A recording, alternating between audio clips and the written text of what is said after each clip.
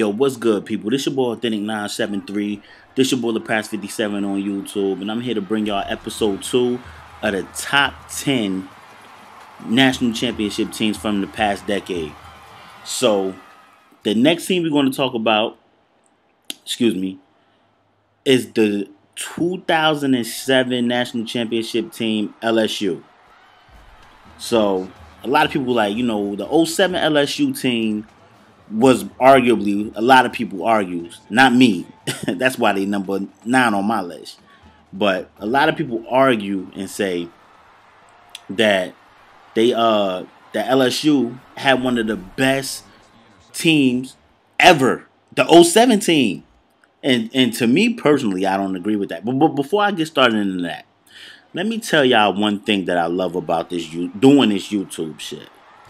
This shit right here is a great stress reliever. Whatever you got going on in your life, you can come up here, you can commentate, you can edit a video, you know what I mean?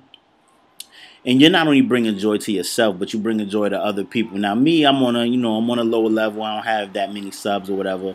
But, you know what I mean? Like I said, whether one person watch it or no, you know what I mean, a million people watch it, I still enjoy bringing some type of joy or, laughter to just regular people, you know what I'm saying, that you never know what's going on in their life. And this is a great stress reliever, man. So that's one of the reasons why I love doing this YouTube shit. Now, back to regularly scheduled programming.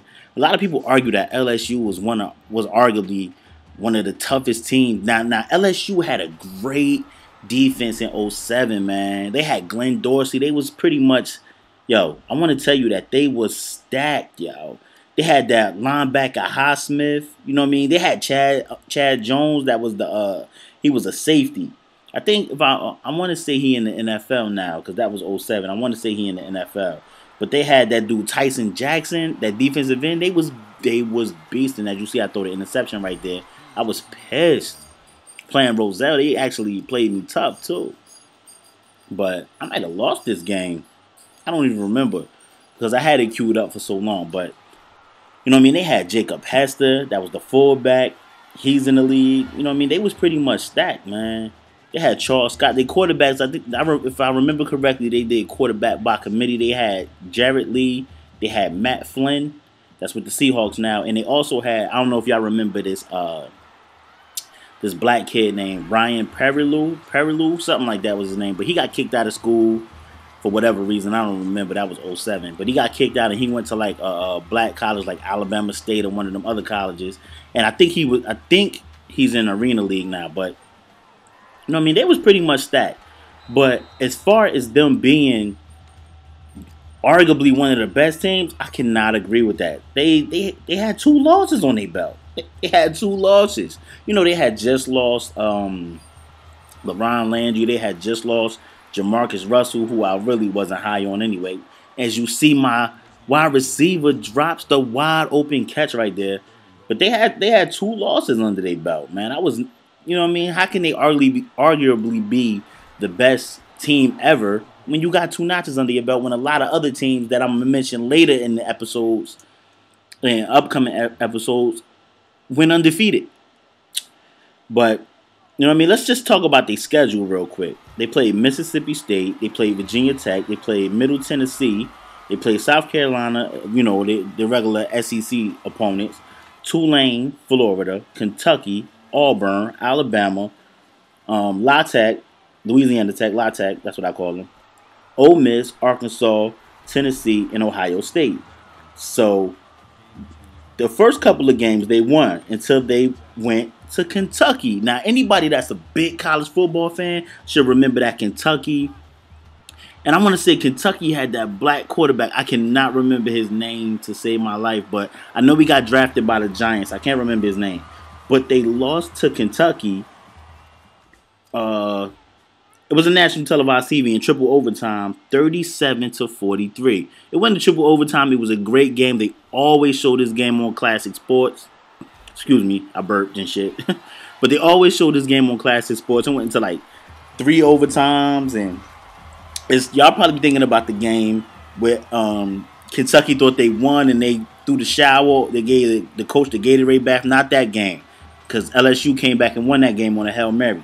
But they lost that game. They also lost another game in triple overtime that year to Arkansas, who wasn't even ranked at the time. So how can they arguably be the best college team ever when you was losing to unranked opponents? And that year I want to say Kentucky squad was pretty good. They had a running back named Locke. They was pretty stacked. Kentucky was pretty good that year. They had that black quarterback. I cannot remember his name to save my life right now, but they went on to the national championship game and they played Ohio State, which to me the Big Ten. I don't know. It might be some Big Ten fans out there. I know it's probably no Penn State fans no more, but it's a lot of people that like Michigan and Ohio State, and who else in the Big Ten? Wisconsin, Iowa. A lot of people like them teams, but to me, the Big Ten never show up in the big game. You know what I mean? They be winning them little suck-ass bowls, but in the national championship or the Fiesta Bowl or the Orange Bowl, except for that one year when Ohio State won the national championship with Maurice Claret. But we're going to get into that later episodes also. But they beat Ohio State in the national championship game, which to me pretty much was, I don't want to say it was a fix, but they played the national championship that year in the Superdome in Louisiana, which is home field advantage. Come on, LSU playing in the Superdome, New Orleans. Of course, they had way more fans than Ohio State at that game. But anyway, they beat the game. They won the game 38-24. I want to say Ohio State. Was Ohio State quarterback Troy Smith that year? Did Troy Smith? Troy Smith might have left the year before that. I don't remember. But if it wasn't Troy Smith, it might have been Kurt Krenzel or some shit. I don't remember. But Ohio State, you know what I mean? They never show up in the national championship. Even when they beat Miami in that national championship game with Maurice Claret, that was all Maurice Claret doing. Ohio State defense was pretty good, but I mean, they never really had a quarterback. You know what I mean? They wide receivers be suspect. You know what I mean? And I'm pretty sure I'm going to get a lot of comments because I'm bashing Ohio State right now. But to me, Ohio State always be overrated every year. Every year. They got Urban Meyer this year. Urban Meyer is a great college coach, but to me, his players never transition well to the NFL. Excuse me. Terrell Pryor's lost over there in Oakland in Oakland depth chart, and who else? Urban Meyer, Tim Tebow. Come on, Tim Tebow win games.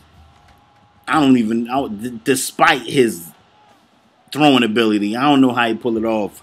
You know what I mean? Shame on Pittsburgh for letting Tebow get that off in that playoff game. But I mean, it is what it is, man. But a lot of people really love this LSU team, man. And the reason I decided to put them number 9 is because I was having this argument with my dude, and he was like, yo, you cannot forget about that. You cannot forget about that LSU team. Glenn Dorsey and them dudes was bugging. They was wilding them years and blah, blah. And I'm saying to myself, like, look, Glenn Dorsey and the defense I ain't going to front. They was rocking. Glenn Dorsey was an animal that year.